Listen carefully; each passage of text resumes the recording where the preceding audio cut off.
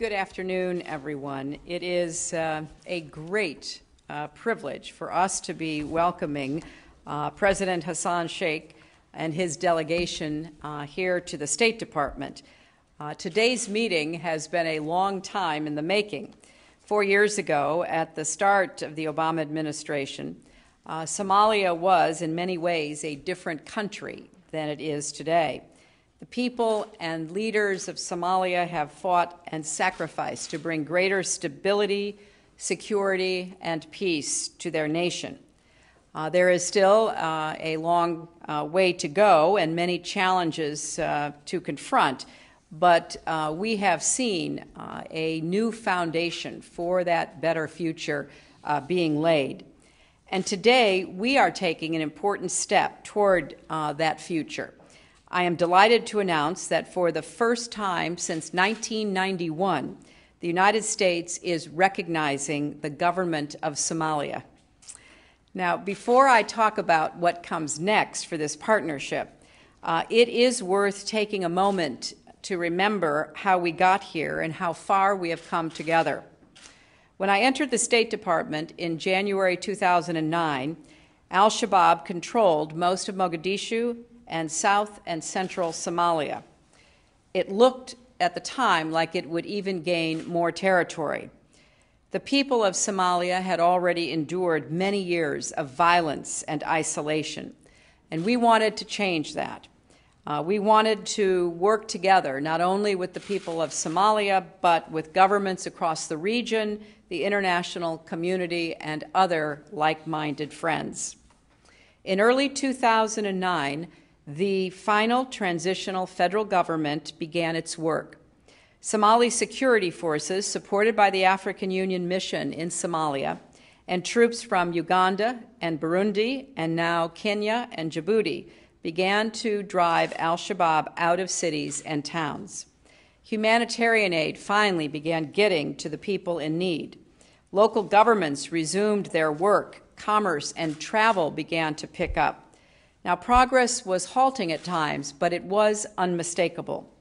And today, thanks to the extraordinary partnership between the leaders and people of Somalia with international supporters, al-Shabaab has been driven from Mogadishu and every other major city in Somalia. While this fight was going on, at the same time, Somalia's leaders worked to create a functioning democratic government. Now, that process, too, was quite challenging. But today, for the first time in 2 decades, this country has a representative government with a new president, a new parliament, a new prime minister, and a new constitution. Somalia's leaders are well aware of the work that lies ahead of them and that it will be hard work, but they have entered into this important mission with a level of commitment that we find admirable. So Somalia has the chance to write a new chapter. When Assistant Secretary Carson visited Mogadishu in June, the first U.S. Assistant Secretary to do so in more than 20 years, and when Undersecretary Sherman visited a few months ago, they discovered a new sense of optimism and opportunity. Now we want to translate that into lasting progress. Somalia's transformation was achieved first and foremost by the people and leaders of Somalia, backed by strong African-led support. We also want to thank the African Union, which deserves a great deal of credit for Somalia's success. The United States was proud to support this effort. We've provided more than $650 million in assistance to the African Union mission in Somalia, more than $130 million to Somalia's security forces. In the past 2 years, we've given nearly $360 million in emergency humanitarian assistance and more than $45 million in development-related assistance to help rebuild Somalia's economy. And we have provided more than $200 million throughout the Horn of Africa for Somali refugee assistance. We've also concentrated a lot of our diplomacy on supporting democratic progress. And this has been a personal priority for me during my time as Secretary. So I'm very pleased that in my last weeks here, Mr. President, we're taking this historic step of recognizing the government. Now, we will continue to work closely, and the President and I had a chance to discuss in detail some of the work that lies ahead and what the government and people of Somalia are asking of the United States now. Our diplomats, our development experts are traveling more frequently there, and I do look forward to the day when we can reestablish a permanent U.S. diplomatic presence in Mogadishu. We will also continue, as we well know, to face the threat of terrorism and violent extremism. It is not just a problem in Somalia, it is a problem across the region. The terrorists, as we have learned once again in the last days, are not resting, and neither will we. We will be very clear-eyed and realistic about the threat they continue to pose. We have particular concerns about the dangers facing displaced people, especially women, who continue to be vulnerable to violence, rape, and exploitation. So today is a milestone. It's not the end of the journey, but it's an important milestone to that end. We respect the sovereignty of Somalia, and as two sovereign nations, we will continue to have an open, transparent dialogue about what more we can do to help the people of Somalia realize their own dreams. The President had a chance to meet President Obama earlier today at the White House, and that was a very strong signal to the people of Somalia of our continuing support and commitment.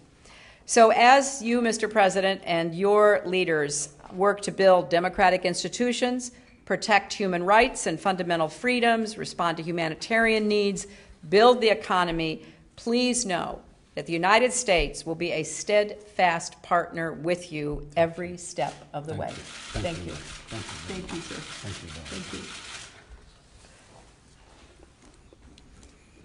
Thank you, Madam Secretary, for the great words that you expressed on the realities and the ground in Somalia and the future of Somalia and the future of the relationship between Somalia and the United States.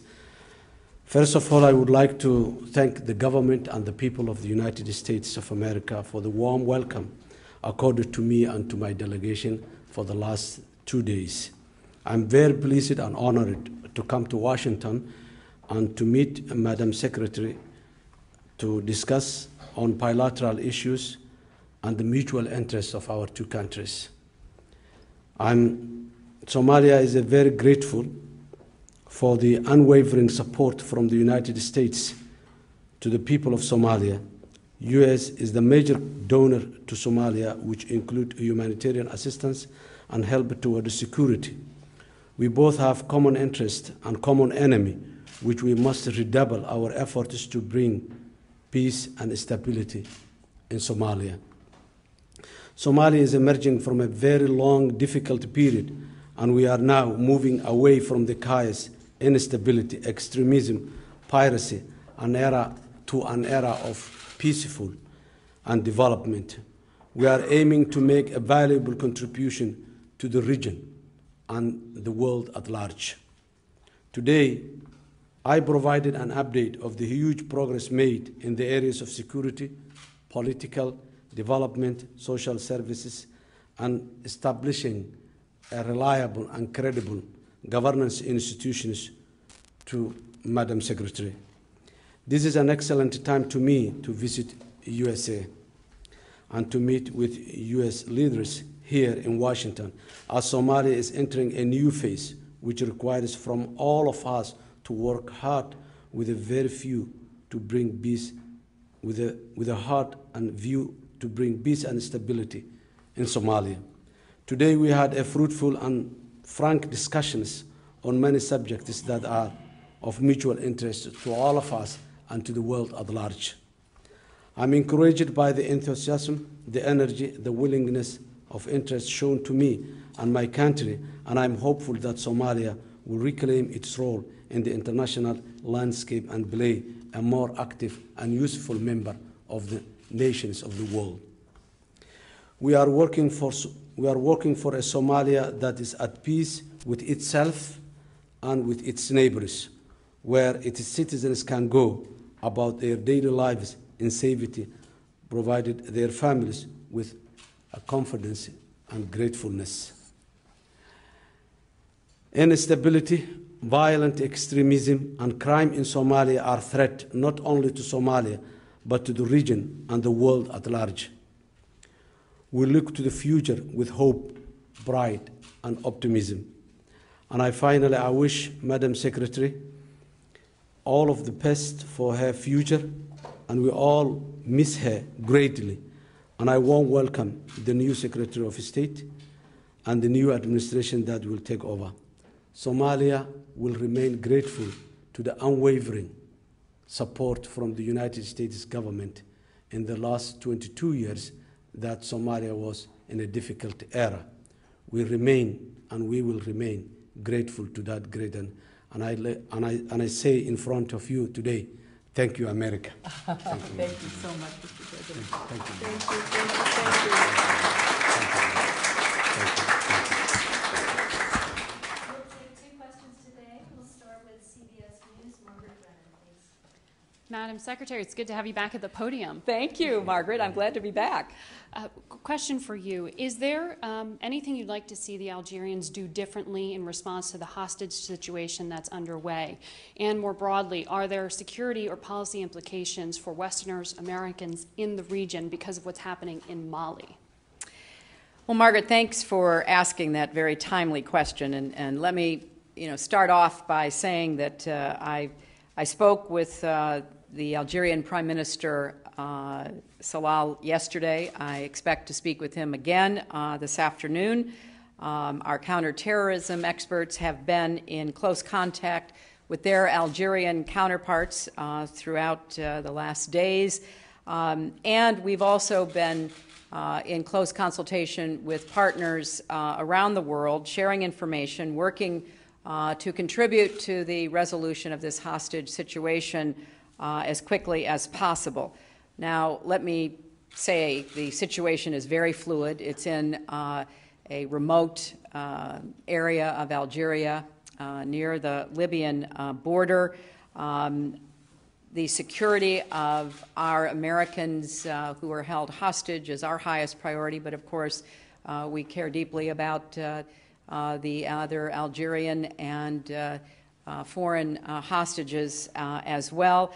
And because of the fluidity and the fact that there is a lot of planning going on, I cannot give you any further details at this time about the current situation on the ground, but I can say that more broadly, what we are seeing in Mali, in Algeria, reflects the broader strategic challenge, first and foremost for the countries in North Africa and for the United States and the broader international community.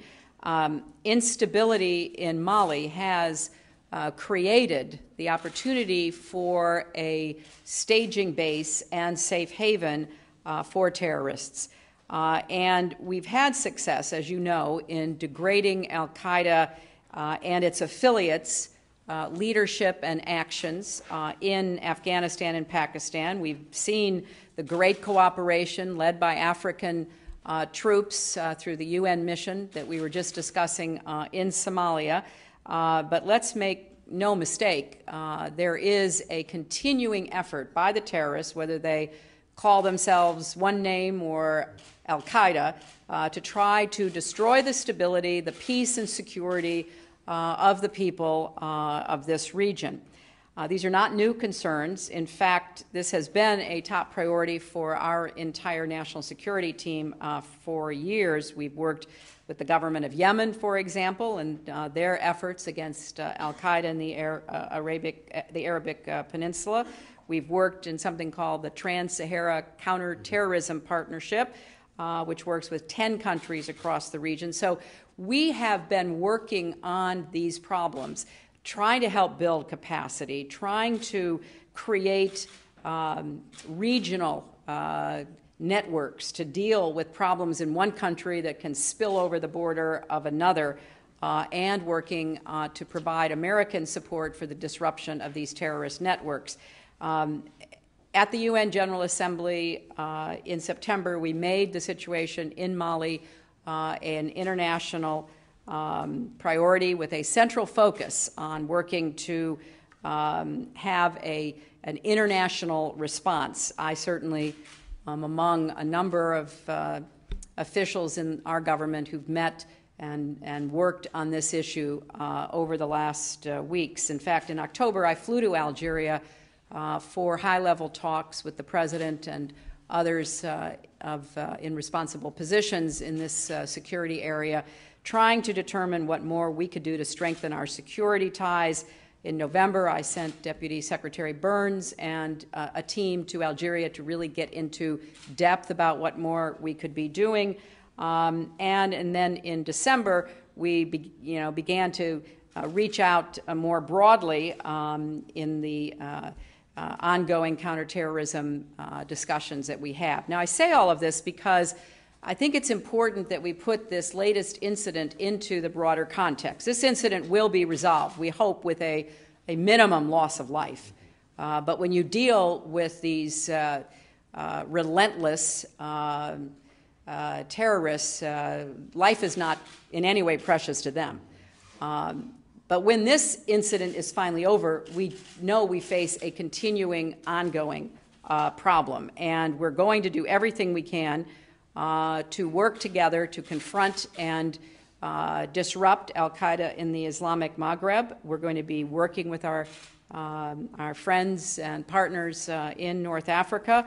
We are supporting the French operation in Mali with intelligence and airlift. We're working with half a dozen African countries, as we did with respect to Somalia over so many years, to help them be prepared to send in African troops.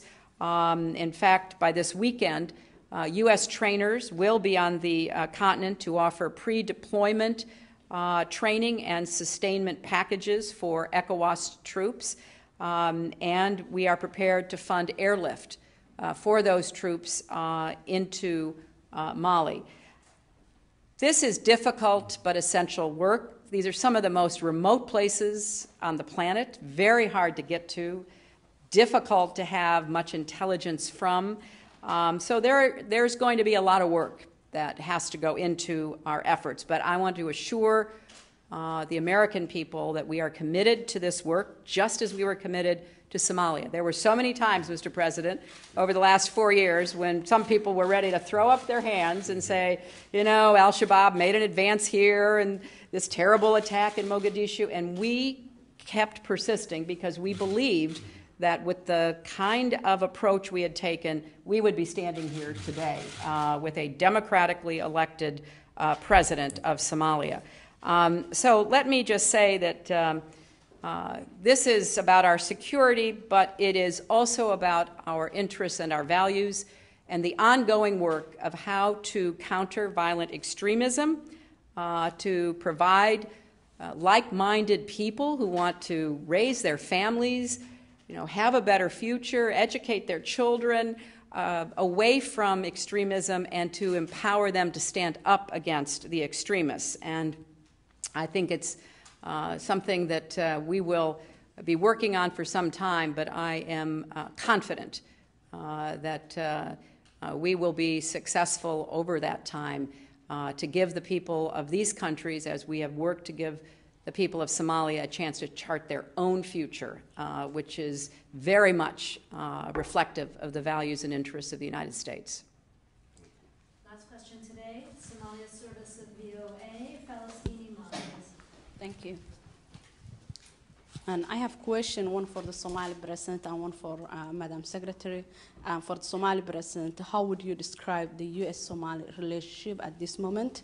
My other question is, Madam Secretary, some time ago you announced a dual-track policy, which means dealing Somali government and regional administrations. Are you still going to pursue these two approaches? Could you just repeat the end of that? I think I lost a little bit. You announced dual-track policy, right, which means dealing with the government and the regional administrations. So are you still going to pursue these two approaches? Yeah, thanks, Palestine. Regarding for Somalia, I think this is a new era, and the United States government and Somalia is having a relationship since the independence of Somalia in 1960s, and the signs and the symbols and the remains of this long-term relationship is still visible in Somalia. The schools built by the Peace Corps in early 1960s is still functional in Somalia. These schools are still used by different people and different parts of Somalia. And from then onward, the support that the United States government gave to Somalia is still visible in Somalia. And the last one I was telling is the last 22 years that Somalia was in a difficult times. The United States has always been the country that never left Somalia and have been engaging Somalia with difficult times at different levels, including when the existence of the Somali nation was threatened in early 90s. It was the United States forces that saved more than 300,000 lives of Somalis. Had that intervention not been there, it would have been difficult and different today, the situation in Somalia. So that relationship is there, and the commitment and the unwavering support of the United States has always been. And Somalia, as part of the international community and part of the world, Somalia, United States is a role model country for the democracy, for the freedom of people, for the development of human capital. And this model we are going to pursue, of course, as the rest of the world. So the relationship was there in the past, it's now there, and today I'm here standing in front of you to further improve that relationship in the context of the current realities in the Somalia, in the region, and the continent of Africa. So it's there and it will be there in the future. Thank you very much for those very strong words, Mr. President. Today we are taking a new step in our engagement with the recognition of the government. We believe strongly that the successful conclusion of Somalia's political transition with a new president, a prime minister, a parliament, a constitution, marks the beginning of a new era of Somali governance. And therefore, one of the reasons we wanted the president to come was to discuss the way forward. Now, we still have the excellent work by the U.S. Special Representative for Somalia, Ambassador Swan, who leads a team, as you know, committed to working with the government and people of Somalia. But our position now is the work that we did to help establish a transitional government, to support the fight against al-Shabaab, to provide humanitarian assistance, is now moving into a new era, as the president said. I believe that our job now is to listen to the government and people of Somalia, who are now in a position to tell us, as well as other partners around the world, what their plans are, how they hope to achieve them. So we have moved into a normal sovereign nation to sovereign nation position, and we have moved into an era where we're going to be a good partner, a steadfast partner to Somalia as Somalia makes the decisions for its own future. Thank you. Thank you all very much. Thank you. Thank you. Thank you. It's our pleasure, my friend. We'll look at this later.